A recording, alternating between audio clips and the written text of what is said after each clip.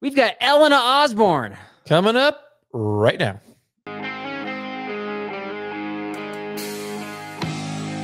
Hello, everybody. This is Derek, and with me today is the only man who will eat old man's beard on the trail to try to get his feet to look like hobbit feet, Carl Mandrioli. What's up, buddy? Welcome to the Backpacking Delicious Podcast, everybody. With me today is Derek Somerville. He's a man that believes Gimli's father was found by the trolls at night because he was glowing the dark.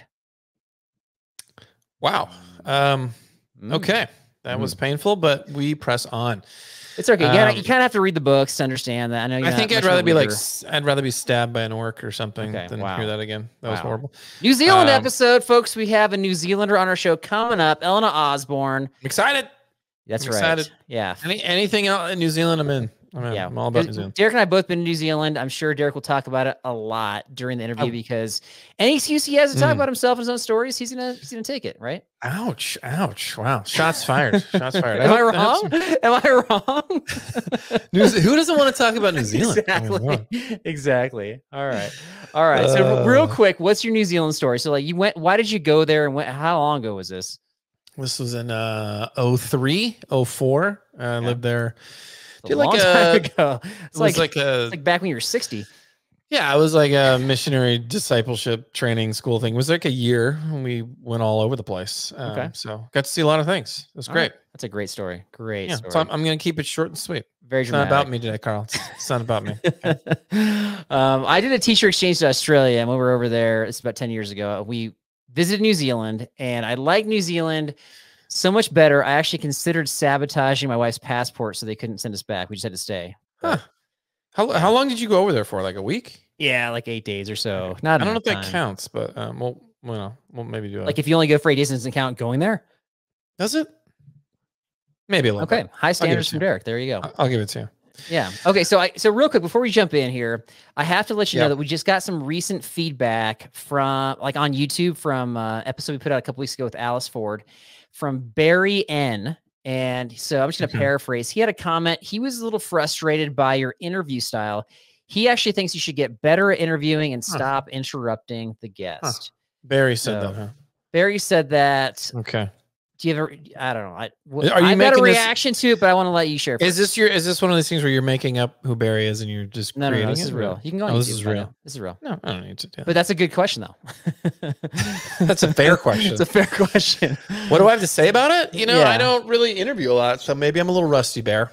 If you have any coaching tips for interviewing, I'm up and open to it. But his tip is just to stop interrupting. Oh, I don't know if that's going to happen. Yeah, no guarantees on that. It's not going to happen. No.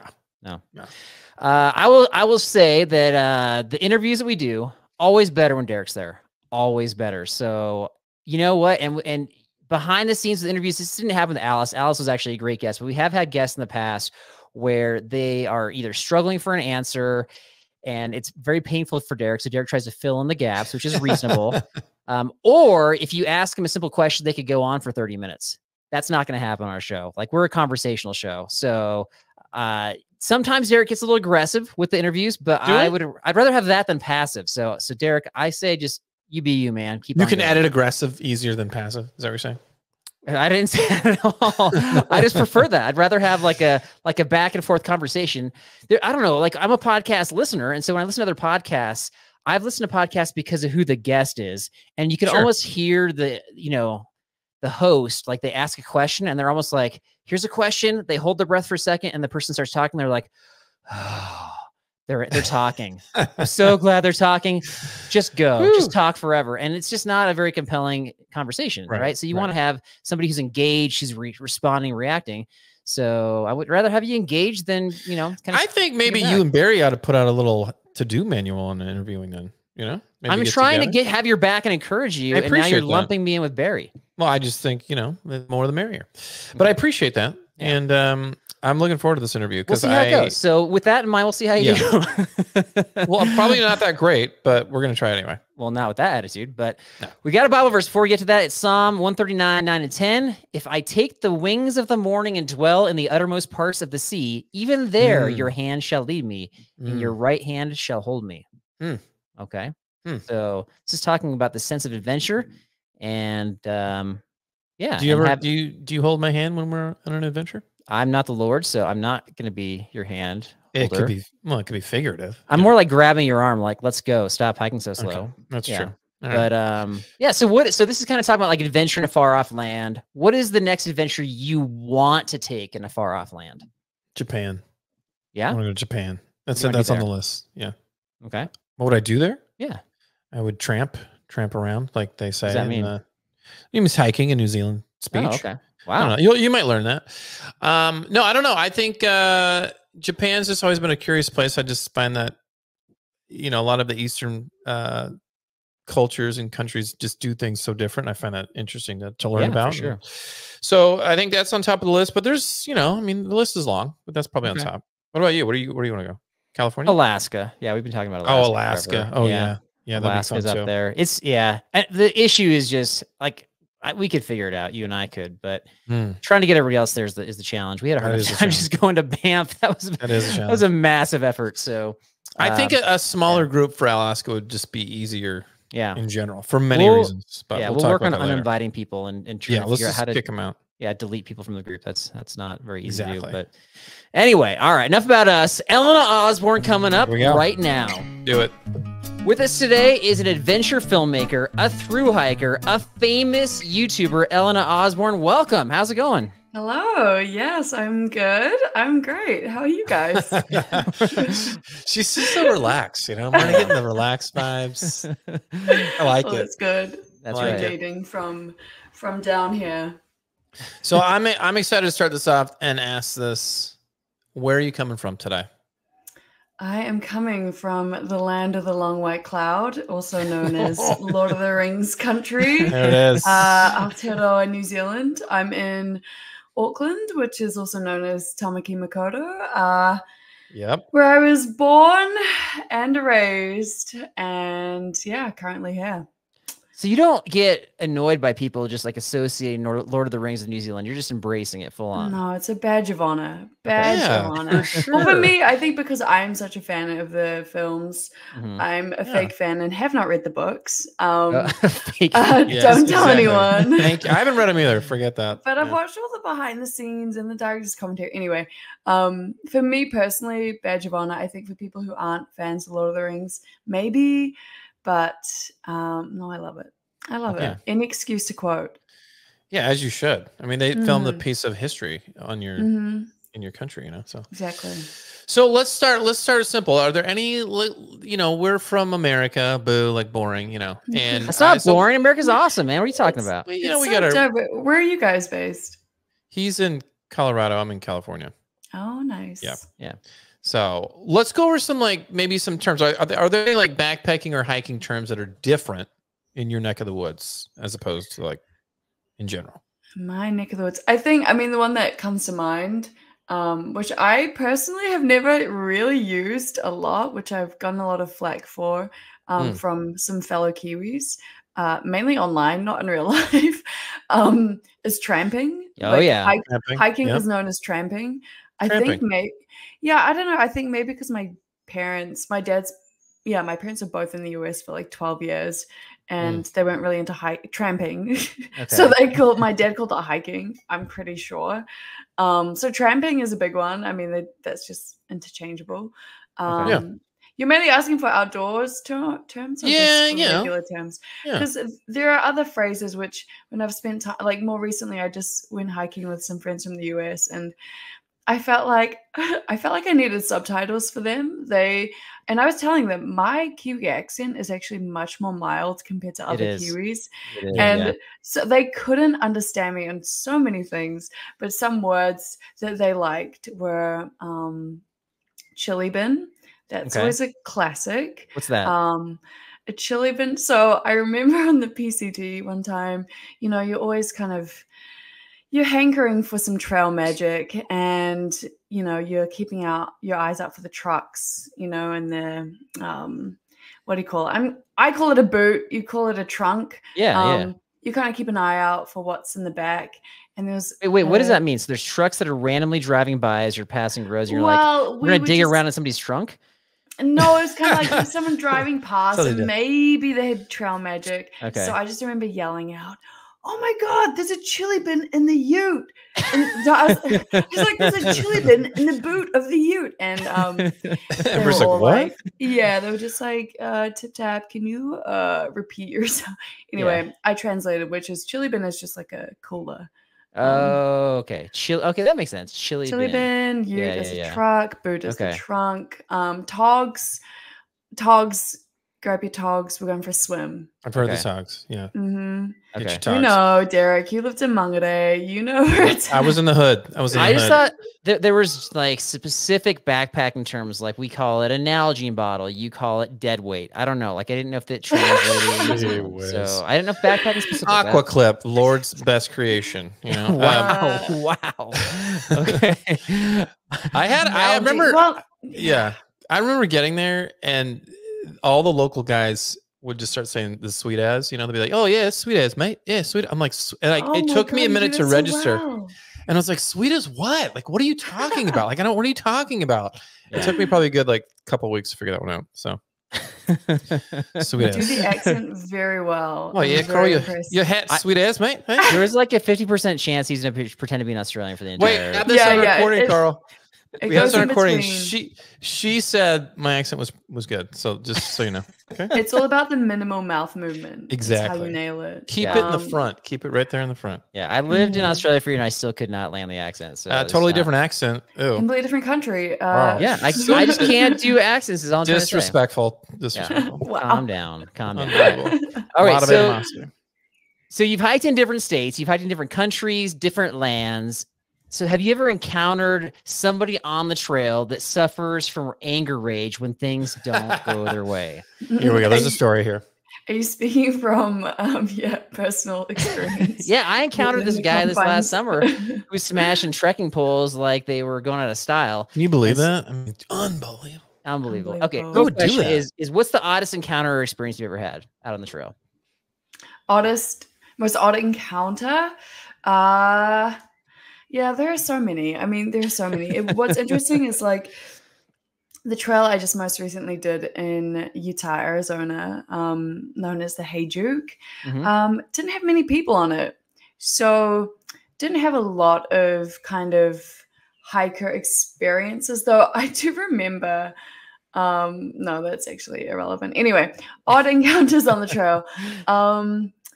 Yeah, there are many, but I think it's not so much an odd encounter, but because it's the most fresh encounter I've had with kind of other people on a hiking trail was, we were like 8 days into a stretch that was meant to only last 8 days. And it was looking like it was shaping up to be 12 days. Oh, wow.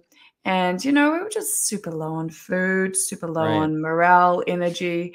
And we come down, we were making our way down to the Grand Canyon, and you have to hitch across the Colorado River. So you just kind of mosey on up. What do you call it? When you're yogiing. Yeah, when you're kind of yogiing. You're like, you know, you're moseying on up to some rafters, and you're like, oh, hey there, friends. Because you want to get a ride across, but also we were so low on food. Actually, we were at the point of no longer being kind of I don't know, courteous without asking, or like the yogiing. We were past that. We were kind of in survival mode where we were definitely like, wait, are you gonna stick them up? Are you gonna like hold up a raft? Be like, hey, give us your food and a ride. You know, the Kiwi accent is very disarming. Okay, I just sent his tribute, and as the sacrificial lamb, or sheep. But no, these people, they just took us in. You get a lot of kind of like, what do you call it? Perks? No, like, okay, there are different boats going down. There are people who have like doing personal trips, and then you've got the paid trips, the professional trips. A group of rafters just were like, come on board, come on in. And took us under their wing. They were doing this beautiful like memorial trip for one of their friends, and just like fed us, gave us alcohol, they were trying to offer me their shoes. Anyway, it's not an odd encounter, but it was just an encounter that was that's pretty odd. Well, my shoes were just decimated by that point. Like stinky or just actually torn up? I mean, yes, but also like they're like, if you want to get on this raft, get rid of those shoes. Those are hideous. No, they just the whole bottom tread had come off. Okay. Which I feel like which I have since realized is like 30% of the weight of a shoe. Oh, yeah. So I was walking on a sponge, and that sponge was walking through the Grand Canyon with the ground heat at like 120 Fahrenheit. Because now I've pre-converted for you here. Slash Andy only had Fahrenheit thermometer. Anyway, and so yeah, they just felt really sorry for us, I think. Our legs are badly scratched up. They just were like, take everything. Anyway, not an odd encounter. Wow. I have many. No, that's a helpful encounter right there. Okay, yeah. Except for the shoes part, like here, use different shoes. You guys must have looked in a sad way. I mean, I think so. I think my like the state of my legs, I still have scars all over them from this trail. Wow. It just didn't. I think they were quite concerned. Really. That's true. Right. That's so intense. Yeah, that might have been in the same spot. So Derek's actually rafted the Grand Canyon, and he got attacked by some chili bins through some rapids and almost died by getting hit in the head with these like metallic chili bins, if I'm using the phrase correctly. Chili bins. That could have been the same spot, Derek. Incorrect. Yeah, it might have been. You know, it's a pretty wild ride down that river. So. Do you remember the name of the rapid? Oh, I want to say it was like Rapid. There's Rapid 204. There was Lava. This sounds made up. Lava. No, Lava was like one of the bigger ones. Wait a second. I think we're onto something. Did you really river raft the Grand Canyon? Did Ellen just catch you on a story? You got me. Yeah, Derek's not shy about making up junk on the podcast and pretending it's real. So this could Rapid be a thing. 204. Yeah, I just pulled out Rapid 204. 204. Can't think of the name. I'll just associate a number with it. What was the biggest rapid you encountered? Do you recall the name? Me, I do not. Yeah, 203. No. Then I feel like if somebody said the name, I'd be like, yes, it's that one, but I can't be sure. I didn't even know their names. Yeah, they all have names. Wait, the one before Kanab Creek, the ones before Kanab Creek, if you remember that. But is Kanab Creek a real place, Derek? Is that really a place, or is she tricking you right now? Was this trail even a trail? Yeah, you wouldn't know if I said yes or no, Carl. You didn't go. That's correct. That's correct. Oh, we're not invited. Yeah, but the rapids are quite they were kind of sketch. And the boat I went on, it was actually like there were two persons to a raft, but then they just stowed us on them. So I was on the raft with two Shawns, and I knew I should have known from that moment that I was in for it, because what I didn't realize is that one of the Shawns was very Irish, and also he was the one driving, steering, and he was also very drunk. So yikes. Not a good combo. This raft is very, it's very Irish, very charming, but yes, they asked me if my camera was attached, and I was like, yeah, of course it's attached. I'm not gonna just hold it willy-nilly. Right. I think they also assumed, I found out, that my camera was waterproof. It very much was not. And I found myself grasping onto the side of a chili bin, holding on for dear life, kind of like 90 degrees. I was 90 degrees to the water as we almost flipped. It's wild. Just my boat. Was the chili bin attached to the raft? Were you ever in any danger of getting attacked by one of those things? If I had not held onto that chili bin, I think I may have drowned. No, you hear that, Carl? But the chili bin saved my life. And chili bin saved lives. Unfortunately, maybe not your case. I can attest. Derek, but it did save your life. Yeah, for sure. It actually almost killed me, actually. Yeah, so you had two very different chili bin stories, very opposing stories. Mm-hmm. One was a lifesaver, one was a potential life threatener, right? She's been through it all. Talking about your story, contrast. Mine almost killed me. I was holding on to it eventually, and then I fell in between. It was okay. Without using the word chili bin 50 times, it was a row of 2 ginormous ice chests that was holding all of the food and everything for everybody on board. So maybe Carl, are you using that word wrong? Chili bins? You said it was a soda. Anyway, we were going down. Chili bin? No, I thought it was the ice chest. Am I wrong? So it was like a soda, cola. No. It's a cooler. Correct. Cooler. Correct. Oh, cooler. My bad. Cooler. Yeah, well, not a cola. We're still working on comprehension. So Derek's he's working on it. Carl just finished spelling his name correctly for the first time. We were going through one of the rapids, obviously, I think it was a class 4 or 5, and I fell in between the 2 sets of ice chests and the boat. And I jumped in and literally jumped out within a couple seconds, and the boat folded and those chests like smacked each other. And I would have been right in the middle of them. So action movies have used that as an example for scenes. Wow, so I would have died for sure. There's no way I would have lived. Yeah, there's definitely some Final Destination. It was sketchy. It was sketchy. And then nobody really said anything. It was just like everybody went on their way, and nobody, because you're in the middle of the river, nobody was paying attention to like the 15-year-old kid that falls in between the chili bins. 15. I was 15. Yeah. I was a baby. I was a little baby. I was like 7 years ago. We had a flash flood, and the chili bins almost killed me. Flash flood. Oh yeah. This is not about you. Let's shift it back here. Focus, connect over adventure. I don't know if you've ever had one, but have you ever been out there? Have you ever been on a raft? Do you know what a raft is? But he has seen more hobbits than you, so it's true. Honestly, my whole takeaway from both stories is: was Derek even really there, or did he just make up that story like before and now, like kind of restating Those are good comprehension skills you get there. It's nice. All right, let's move on. You mentioned the Hobbits again. We'll talk about Hobbits again. Okay, so in one of your videos, you made a comment that New Zealanders were either in Lord of the Rings or they know somebody who was. So is that like an exaggeration, or is that really true? 100% fact. Really? Of course. Who do you know? Like, were you one of the you must have been really young at the time. Were you one of the kids? Elf. I was thinking you were one of the kids like jumping around with the fireworks, in Hobbiton. Oh, yeah. No, Peter Jackson is my uncle. Okay. Wow. Yeah. Richard Taylor is my cousin. Okay. That sounds so believable right now. I'm buying it. Carl Oben is my brother-in-law. I'm just going to continue name dropping people I have no connection to. Yeah, no, so I think it's pretty true. It's pretty true. I actually just made him become my friend because I wanted to prove to myself how small New Zealand is. And I was watching, I think it was Return of the King in lockdown in 2020 with my flatmates. And my flatmate pointed at, oh my God, I forgot his character name. This is so bad.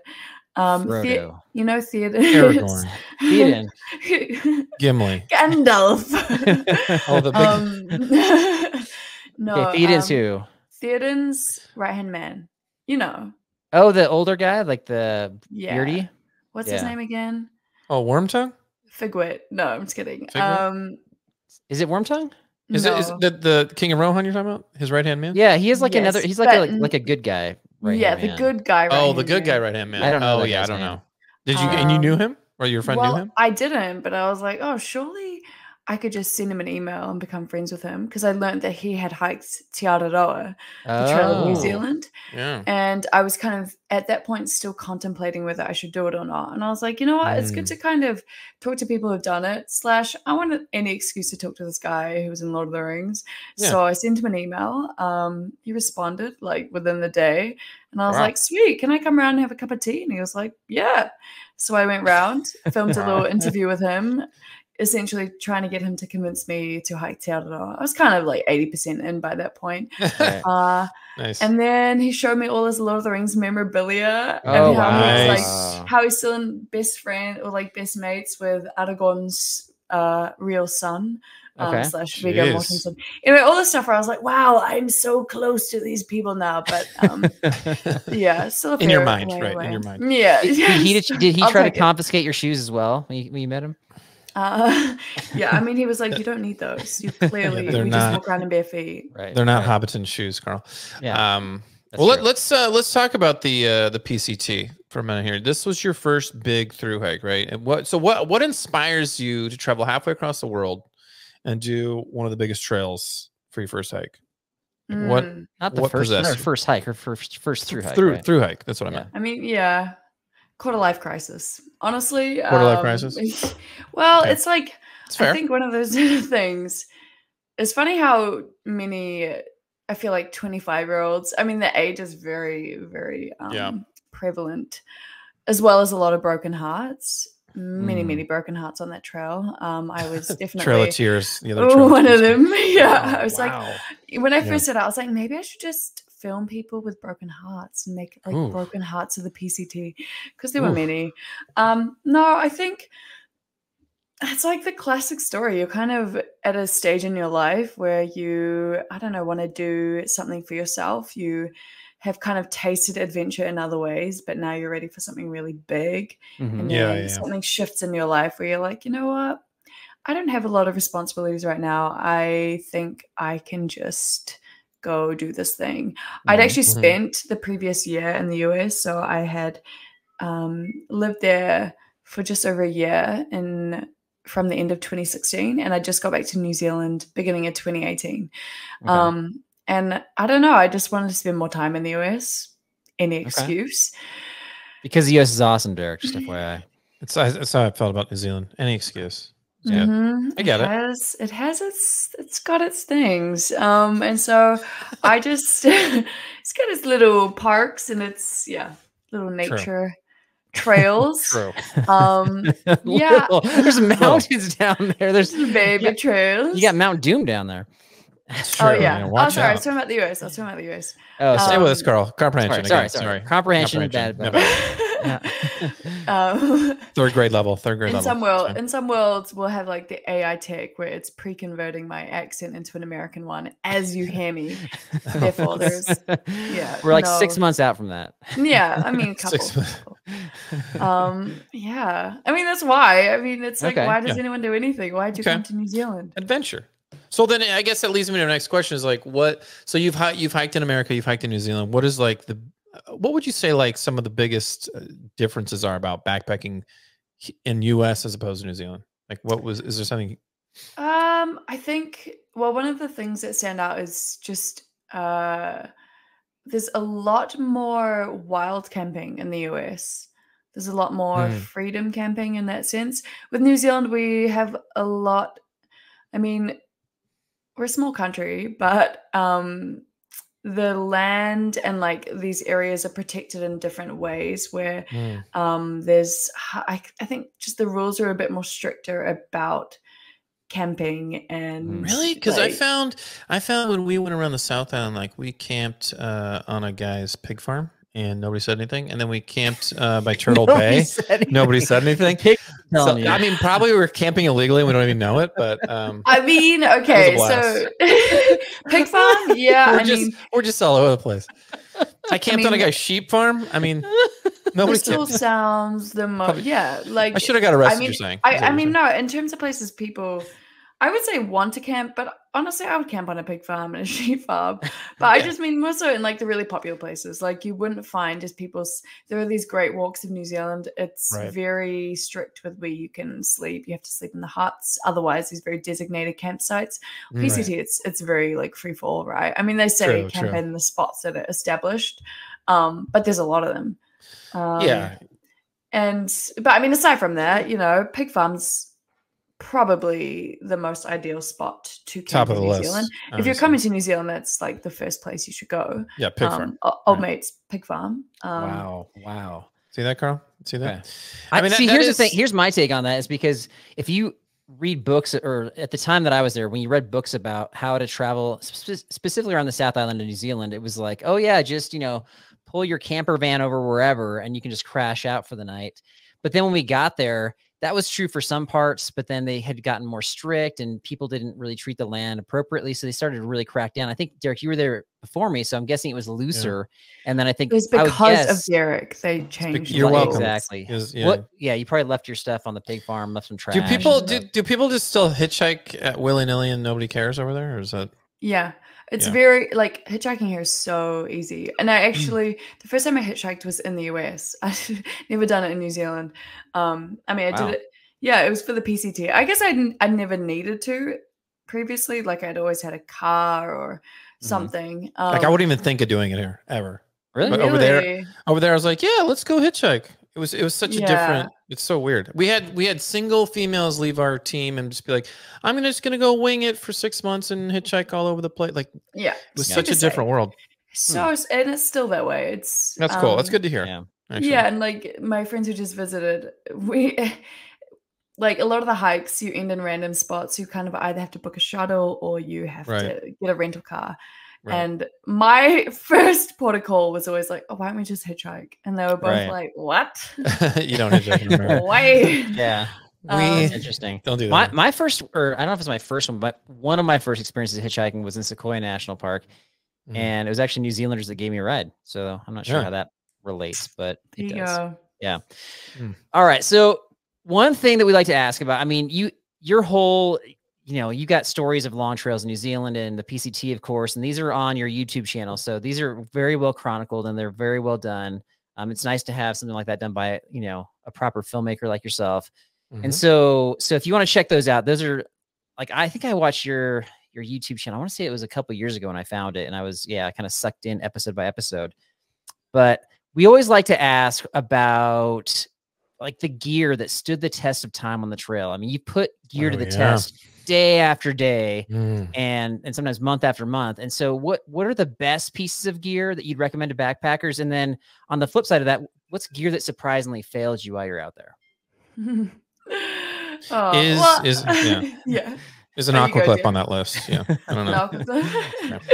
Oh man, I appreciate your words. Very humbling. So okay, gear that has stood the test of time. Honestly, okay. So I still have my duplex from the PCT. I had these black diamond cork poles that lasted 2 through hikes. I've now had to get rid of them because they did collapse on me. Did you break them over anything? Just over. I mean, there was a chili bin like lodged in one of the rivers, and it just tripped me over. Chili bins do it all. They'll get you. So I got rid of those. Like I still have the same kind of like camera gear, camera clip that I used. Okay. Most of my stuff I just reuse. Sometimes because now I have put videos online, sometimes gear companies will send me stuff, and that's often when I'll try something new. But I often, unless something's broken, then I won't really just like, go buy something, as most people don't, hopefully. But let's see, other things have lasted. I guess those things have lasted. My camera has surprisingly survived all my hikes. The Osmo Pocket that I used on the PCT did not survive. The DJI Osmo? Yeah, I kind of stopped using it, but they've just released a number 3, and I'm low-key very interested in it because it looks much better than number 2. And I kind of just had stopped using it. But they're so easy, so easy. Yeah. And what was the camera? You mentioned the camera lasted, so I mean you're lugging that around quite a bit. It's, uneven trails, it's shaking. What do you remember what the name of that one is? So I have this Sony A7S III. I used that on Te Aroha as well as Hey Duke, but I think I had version 2 on the PCT. But I remember I was trying to get a new lens, and I was like, oh, maybe I'll trade in my old lens. So I took it to a camera gear shop to kind of see what I could get for it. And I just got a message being like, we cannot take this lens. I'm sorry, man. So that clearly was not in good condition, and very embarrassing that it was worth $0. I was like, come on, it's fine. I've only just dragged it the length of the country through mud and rain. And were you storing it in your shoes at nighttime, maybe? And within and the ingingy toes, just all around it. Makes sense. But something that didn't last. Like pillow, sleeping mat, sleeping bag. I've never had a pillow on trail, but took the. Wait, you've never had a pillow on trail? No. Are you using the stuff sack with like extra clothes and shoes? I've got my buff, and I'll just shove whatever's left. The buff does it again. Carl's least favorite piece of gear, and she just. What? So things are spilling out both ends, and that's sufficient for you to get a good night's sleep. Carl, you just tie the ends if you need to. It's called making a knot. fold it. And how do you ever expect to be on Survivor if you Carl's don't look, appreciate Elena, not on Survivor. Carl still uses Velcro shoes. He's not tying a lot of things, so he's got to figure out. Carl, come on. Yeah, it's hard. It's a thing. That's hilarious. Okay, so the buff is your pillow, and you're stuffing like clothes in there, and it's deflating throughout the night, and you're still getting good sleep. I have learned that the pillow is game changing. So maybe that's the next piece of gear I acquire for my next trail. Okay. But I still have not committed to that. But the things that did, I took the Neo Air, the Uber Light, the blue one, and it didn't work for me. I'm not the most careful with my gear. Also, desert has a lot of spiky sharp things. Right. So they didn't last for me very well. Maybe maybe for somebody who's better at looking after their gear, the Uber Light will be good. But I like the orange one. And then the thing that I just kind of got rid of and was like, never again, not for me ever, it wasn't anything to do with the quality of it. It's just me. I carried a gimbal. Okay. On the first, I think maybe, I don't know, not even that long, first 2 weeks of Te Aroha in New Zealand. It was just a mission, too heavy, too annoying to set up when you're hiking by yourself and you're kind of trying to hike with friends and you're like, guys, wait up, I'm just going to spend 5 minutes setting up this gimbal. Right. Carl knows all about that. I do know that, actually. You're going to lose friends very quickly, which I'm sure you're also very familiar with, Carl. Wow. Shots fired. Shots fired. That is correct. I lose friends daily. Every episode he almost lost me with a gimbal. His friend lost. It's just that's set hilarious. Up so well. Wow. Yeah. New Zealand for the win. For those who don't know, the gimbals are just these like camera stabilizers. They have lightweight ones that can, for your phones that are as little as like a pound. But I'm guessing you brought more like 2 pounds. Is my prediction. Yeah. It was not good. But just more hassle. Just more hassle. Yeah. On the Heydrich Trail, we kind of all had like our weapon of choice. I went with the Humble tripod, which was much, much quicker setup. My buddy Andy had the gimbal and he was well versed in it. So he was not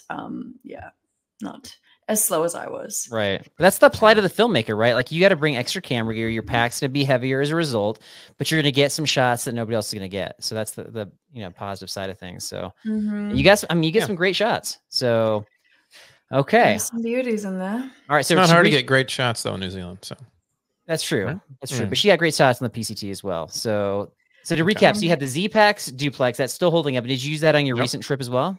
No, so I had I think it's called the Hexamid tarp. Okay. I just had a little tarp. Oh, yeah. That was the first time I used a tarp tent, and that was pretty sweet. I mean, Utah's so dry. Like in New Zealand, I don't know if I would use something like that because of the condensation. It's just it's a lot. But when you're mainly cowboy camping, as we did, having an option for rogue thunderstorms in the desert was handy. Okay. It's fun. But I do like when you set up a duplex or a tent, you're like, my safe space. It's like your little haven. Right. True. Yeah, there's something to be said for that for sure. Okay, and what water filter and stove did you bring and how did those hold up? So I've only ever used the Sawyer as a filter. The squeeze? Yeah. Okay. Good boy. And that held up. Okay. We filtered a lot of water that was like chocolate water, chocolate milk. Okay. Very tasty. Some very salty water too. Okay. And so that lasted. It's like the only filter I've used so far. I've heard good things about the Katadyn as well. But my only experience is with the Sawyer. Okay. And then the stove, we actually had a collective stove and a collective pot. Okay. So I'm trying to remember. I think the one I still have, which I still use to this day, is the MSR Pocket Rocket. Yep. Yeah. Oh yeah. And that's great. I've also heard good things about the Jetboil. Which a lot of friends have too. Yeah, not for through hiking probably though. Yeah. So we think it's a really good option for large group stuff. If you're going to share the stove and you're going to, you know, spread it out, so it's going to boil water fast. A lot of people kind of, you know, spread that weight out. But other than that, I don't know that I would bring it personally. So, okay.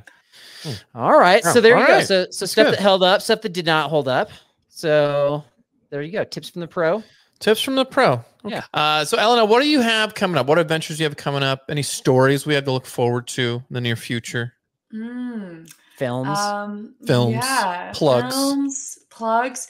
So the Hayduke Trail, which we just wrapped, when I say just, I mean 5 months ago, but it actually feels like much longer ago. It feels like I didn't even do it really. We're working on post-production for that. So it's an interesting space to be in because my experience for distribution has mainly been on YouTube. Right. Which is kind of feels like that's the way the world's going, but also there's still such I guess like traditional platforms are still held in such high regard that there's still the desire, I don't know if it's ego driven or just like prestige or whatever, to try distribute on those platforms. Right. So we're unsure where this will go, but it will be a hiking series. We filmed very extensively. It's the most I've ever filmed in my life on a trail.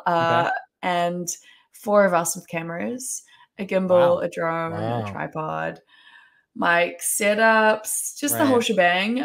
So that'll be interesting because we don't really know how it's all unfolding, but I've just kind of gone back through my journals and rewritten them for narration and hopefully some kind of guiding light for the edit and for the story. So that's something to watch, which will come at some point in time. On some platform, maybe not YouTube is what you're saying.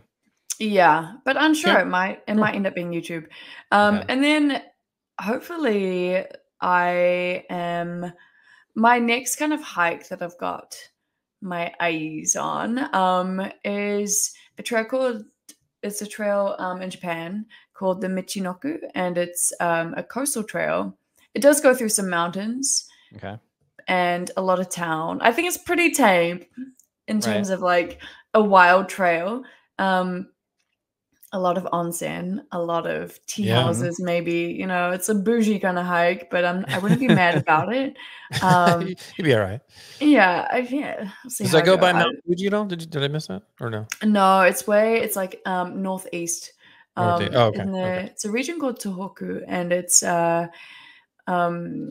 where the huge tsunami was in 2011. And so kind of as a means to bring economy back there, they put in this or like built this trail, and it looks pretty sweet. I'd be pretty keen to do that one next year. So that's my dream, but I've also working on other things that are non-hiking related, but you know, hiking always calls.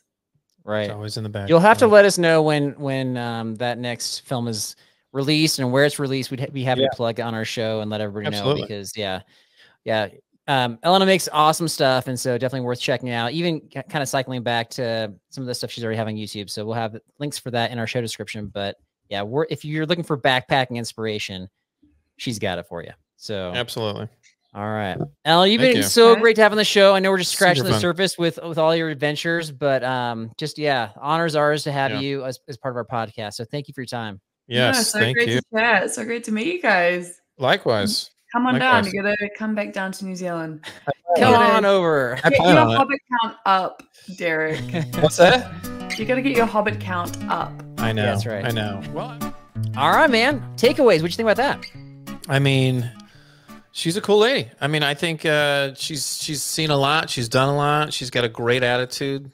I don't know. I think it's really cool that she films all that stuff too, for everybody to kind of get a really first hand look of what some of these trails are like. I think it's cool that she has just a sense of adventure. Some of those stories about the whole like raft, ride and like, let me swap your shoes out with my shoe. Like, I'm not giving somebody my shoes. Well, I guess I would give somebody my shoes if they really needed them. But that's what I was telling her. I was like, you guys must have looked like horrible for somebody to be like, take my shoes. And people love hearing that. Like, you must have looked horrible. They love hearing that kind of comment. Yeah, that's very. She could handle the honesty. She handled it fine. Okay. I don't know about, but. All right. I don't know. What do you find it interesting? Okay, so there's two things. You didn't find it interesting that So she feels like her life was saved by hanging onto the coolers, and your life was threatened by the coolers in the same spot, like literally the same spot. The chili bins. Yeah. Well, we don't know for sure if it was the same spot, so calm down with that. The river's the same. Come on.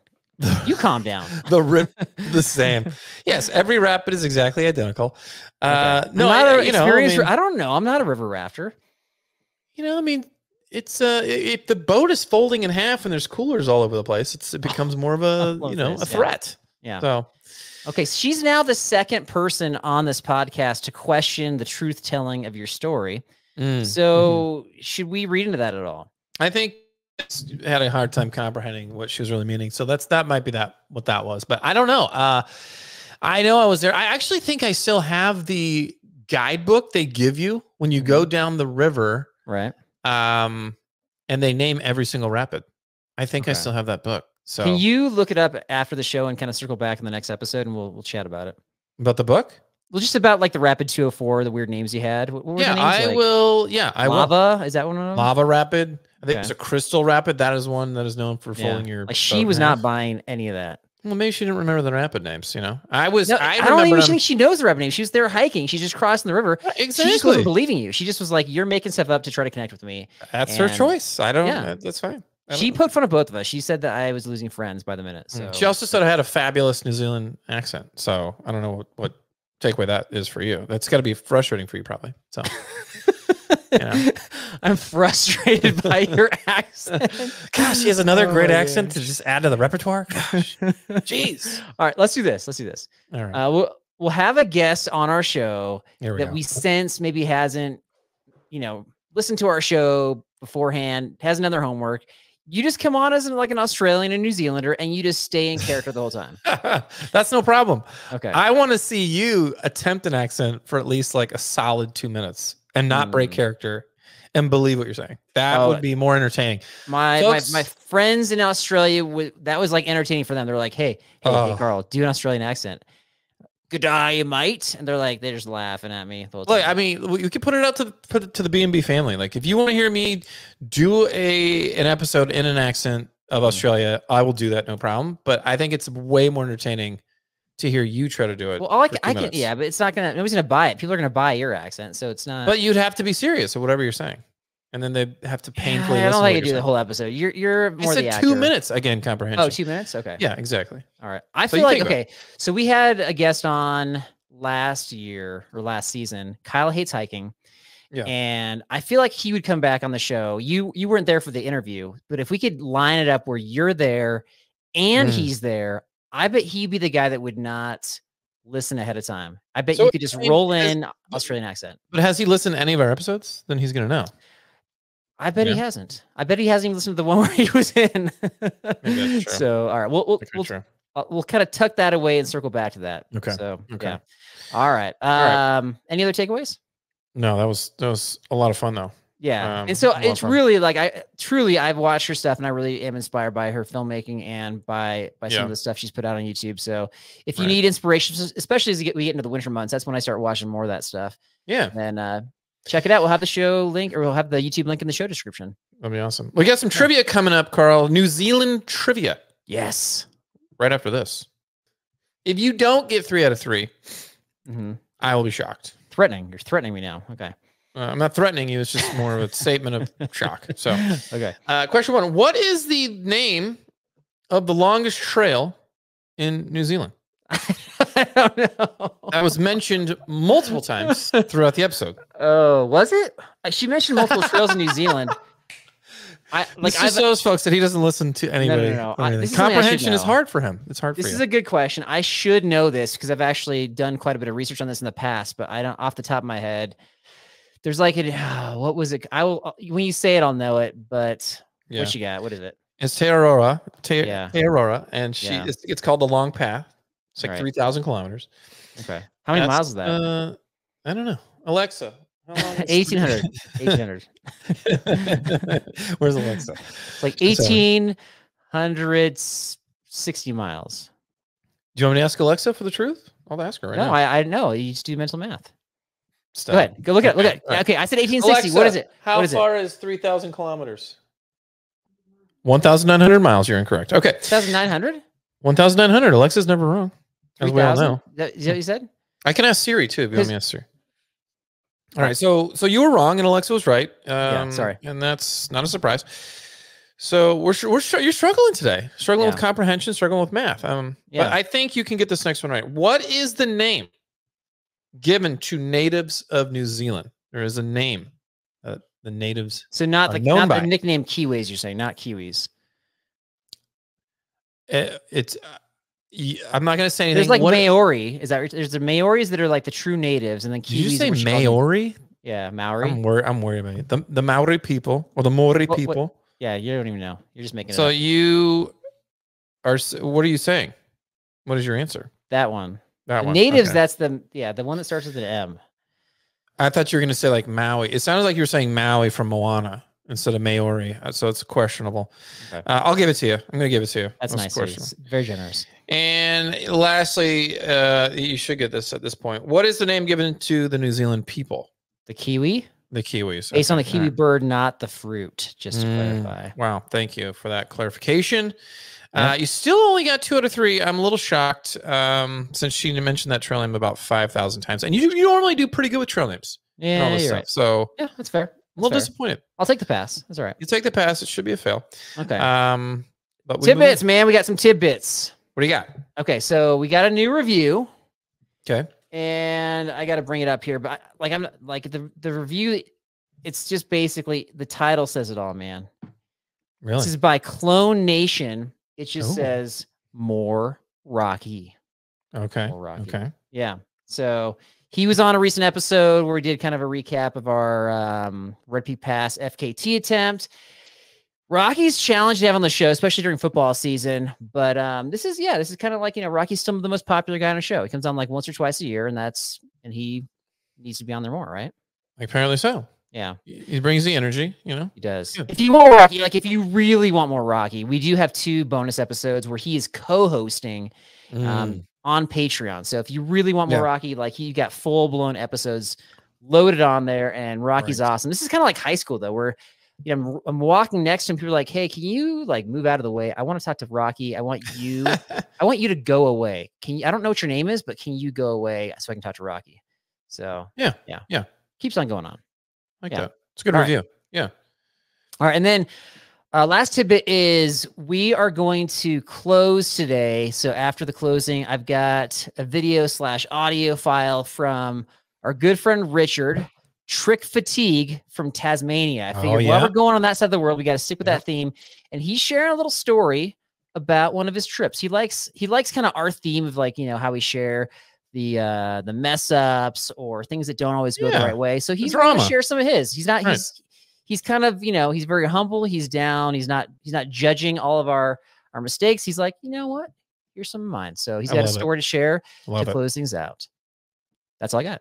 That's all I got. Guys, thank you. Hope you enjoyed the New Zealand Kiwi episode. I'm going to work with Carl on comprehension and math, and please do. That is all we have for today. Carl, let's get to studying. See you next time.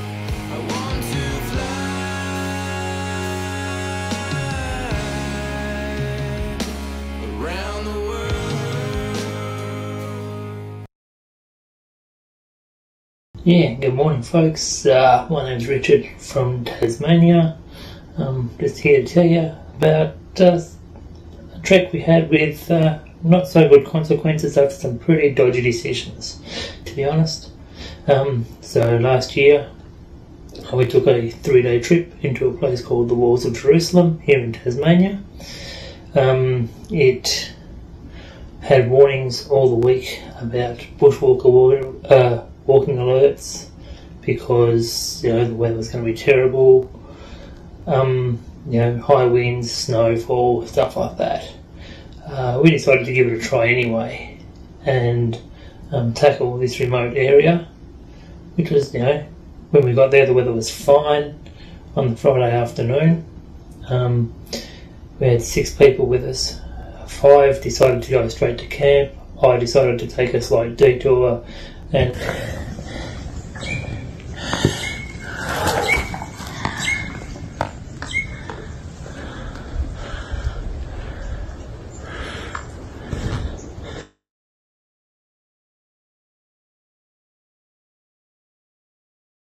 and get a nearby peak, which didn't go so well for me in the end of the day.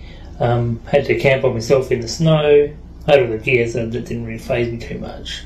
But there was a river crossing that I just couldn't find a safe place to get across that day. So once I did get across, I had wet feet, so I decided just to stop and camp for the night.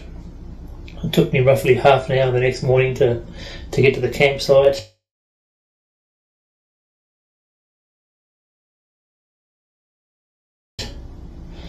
And meet up with the other guys.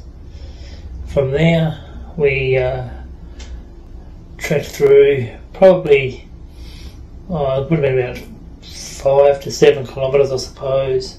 But the snow was just, knee to waist deep. The track was very hard to find. So it took us about 6 hours to travel that short distance.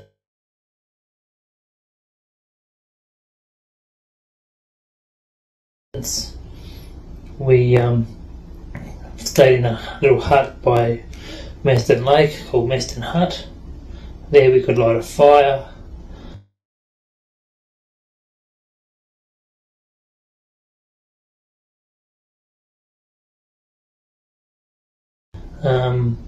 And get warm, dry some of our gear, and have a good night's sleep. That night we had about another 2 to 3 inches of snow, but once again the morning was clear. There was no wind, no storm clouds or anything like that. So we started off early in the morning to get to the next hut, which is Junction Lake Hut, and we were going really well. And we decided that we'd probably cut our trip short because we didn't know what the weather was going to do. So we started heading back to the car. This meant cutting across country. Once again, knee to waist deep snow, no track. It detoured, or shortcut slash detour, took us probably, a good couple of hours to get back on the track. Which is called the Moses Creek Track. Moses Creek Track is actually a creek in winter. There's this water, our feet were cold, wet constantly. Wasn't a very nice walk. Great adventure. Looking back on it, we had a lot of adventure, but it was, wasn't real great at the time. Following the map we had, we'd do a river crossing, which was not a real major issue. It was only a little narrow creek, so we made it across that quite well. Then we walked around the side of a lake and had to get back over the creek, which is where our problem started. So leading up to the creek, we were probably quite fatigued looking back on it, and I lost my shoe a couple of times, which will come up in the story a bit later as well. So we got to the creek. One of our members fell in the creek up to his waist, pulled him out, and at this stage probably only a couple of hours in the car, so we thought we'd have another go crossing the creek. So we spread out to have a look for a crossing. Another team member thought they found a spot, and they ended up going into the drink. They went all the way in up to their neck, so we pulled that guy out as well, and had to start treating our teammates for hypothermia. In the meantime, we set off our emergency beacon because we just couldn't find a spot to get across. We needed some help. We set up an emergency shelter, and the 6 of us camped there for the next 11 and a half hours. We treated all our patients for hypothermia, and after I got everybody back on track there, I noticed that my feet weren't feeling the greatest, and we had to actually cut my sock off my foot where it had frozen to my foot, and start treating me for some pretty minor frostbite. During that 11 hours in the tent, we learnt that a jet boil will keep 6 people warm in a shelter for 11 hours. But we had plenty of food, we were warm, we were dry, spirits were high. What we didn't realise was that the rest of the state had copped a fair battering from wind and snow, and that's why it was taking them 11 hours to get to us. So we found out the next day that search and rescue had, to help a whole town nearby where trees had just been blown over. They had to actually cut their way into us. There was probably about 15 down trees along the road to get to the trailhead. They actually had to build a bridge across the creek that we couldn't cross, so that made us feel a bit better. But at the end of the day, we all walked out early in the morning. We started walking out at 3 o'clock in the morning through the snow, and it was back at our car by about 7:30. So yeah, everybody walked out, which was a great feeling. But a couple of decisions we made there. Cutting cross country probably wasn't the best plan.